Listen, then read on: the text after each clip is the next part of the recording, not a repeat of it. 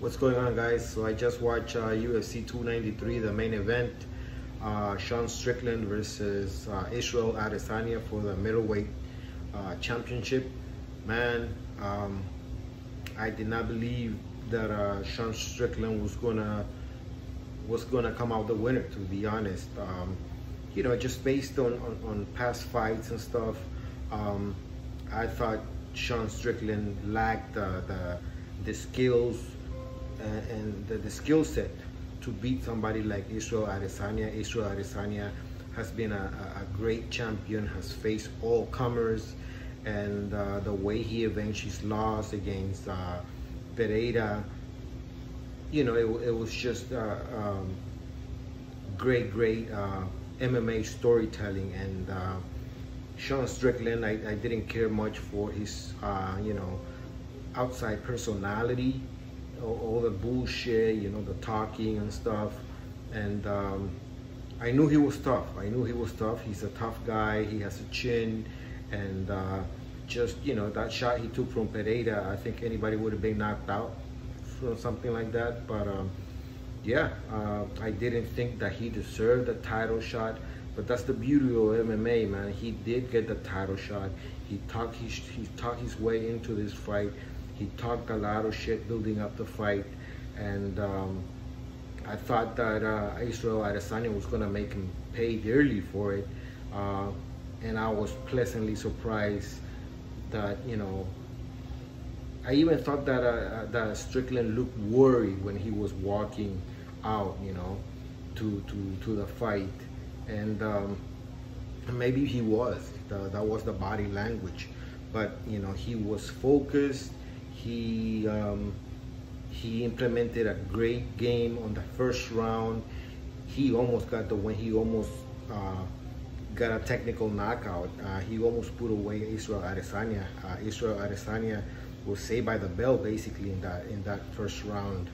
I thought Israel won the second and third round, but you know, I thought Strickland did a wonderful job of taking Adesanya out of his comfort zone. You know, once Adesanya took that shot in the first round, he wasn't the same fighter. He became a lot more defensive. Sean Strickland was never hurt.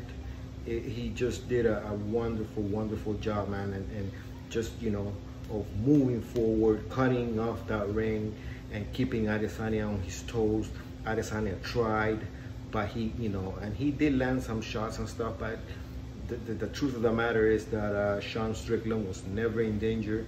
He just did a wonderful job, man, and he, I think he stole the fight from you know, from the momentum from Israel Adesanya. That he took the fourth round, he took the fifth round, he landed some nice shots, some good hooks, some good left, good jab, and you could see it in you know, Israel Adesanya's face that Strickland hits different, man, and that he meant business, and he was just moving forward like a zombie, and great gas tank also.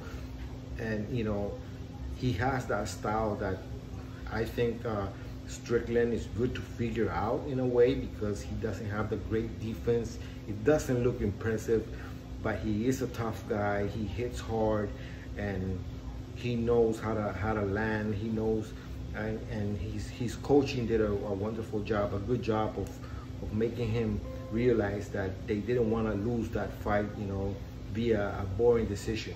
And to my surprise, it also went the distance. It went the 5 rounds. It was, you know, he made me a believer, man. Sean Strickland made me a believer. I didn't think he was gonna get it. He's now the new middleweight UFC champion, and congratulations to the guy, man. You know, I found myself rooting for him at the end of the fight, at the end of that first round, to be honest. Just good stuff, good entertaining fight, man. Yeah, it could have been, I thought Strickland could have let his hands go a little bit more. I think he could have put Israel away, but at the same time, he respected, because Israel is a tricky fighter. He's known to, you know, play possum and stuff. He's done it before, so Strickland was smart. He was calculated in there, and he paid off. It paid off. He got the decision. He's now the new champion. Thanks, guys, for listening to me. Let me know what you think. Subscribe to my channel. Give me likes, dislikes, and peace.